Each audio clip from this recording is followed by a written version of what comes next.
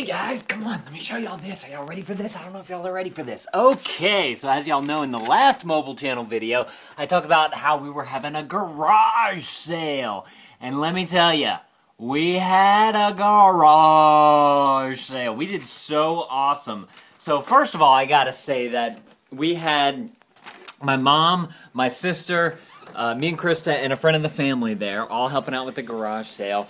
And all together, all of that, bringing all of our stuff together, bringing it over here, selling it, and all this mess, we made over $1,100. All three of us come out. Hey, Zelda, you came back for a couple of days, maybe. How are you?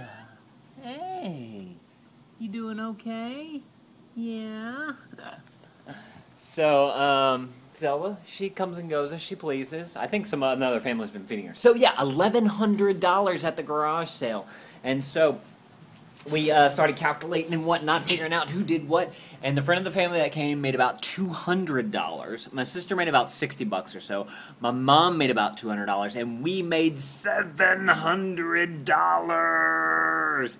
So I talk about it in a main channel video that's gonna hopefully go up on Friday. I've shot it today, and I show y'all the gold thermometer and whatnot, and how we're doing and all this mess. So make sure to look for that soon. Super awesome. I'm so pumped that we did so well with our garage sale. Now I've been doing kind of like tips whenever I talk about the garage sale. I did it on the vlog a lot, and I don't know if you guys have this in your area, but here in Lafayette, there's a couple of places where you can take clothing, and you bring it to them, they sort through it, pick out the stuff they want, and they'll buy it from you.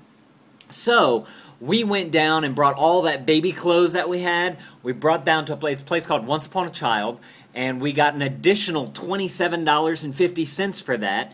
Then we took all of my mom's stuff that she gave us her stuff, and she said, whatever you don't sell at the garage sale, I don't want it back, get rid of it. So I took all that down to another place called Closet Mentor, Clothes Mentor, Mentor Closet, something like that. And we got another $42 for that. And then I took some of me and Krista's clothes down to another place called Plato's Closet. It sounds like I'm driving all over town, but I'm not. They're like literally right next to each other because the same owner owns all three stores.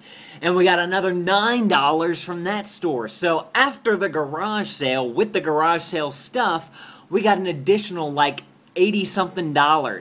Fantastic. Then I found a bookstore that buys used books. They only buy hardback books. But I sold two of them to him for $5, so we got an additional $5 from him.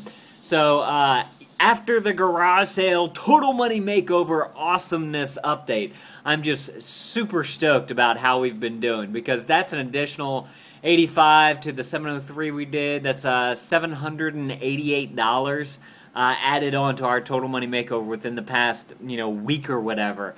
Plus, I've been still trying to hawk stuff on Craigslist too, so it's been going really well. I am super excited for our total money makeover, and hopefully we can the goal is to have $3,000 by, we were thinking the end of this month. It was the initial goal. It may take us a little bit more into the next month, but we'll definitely do it by the time that the new baby gets here. So that is super awesome, exciting. And we still have a couple of other things here from the garage sale. That box right there, we're going to bring that down to a local men's shelter. There's some shorts and a sweater cap, and then like pillows and blankets and a mattress pad, so that they have something to sleep on. So that's cool. We still have our friend the Freezer here. If you guys watch the vlog, y'all know all about that guy there. Although at the garage sale, we did have someone who took down my number because he is interested in it. So hopefully, fingers crossed, we can sell that thing. We're thinking about just selling it and taking our losses and moving on, even though, if y'all don't know the story behind it, we bought it on Craigslist for $100. It's too big, it's a little older than I thought. We kind of didn't go with our gut and tell the people no that we didn't want it, so we bought it from them anyway, and they delivered it to us. And then, once we realized how bad it was and it didn't fit, they told us they would give us a refund. We called them and called them. They never gave us a refund. They never called us back, so we're kind of stuck with it.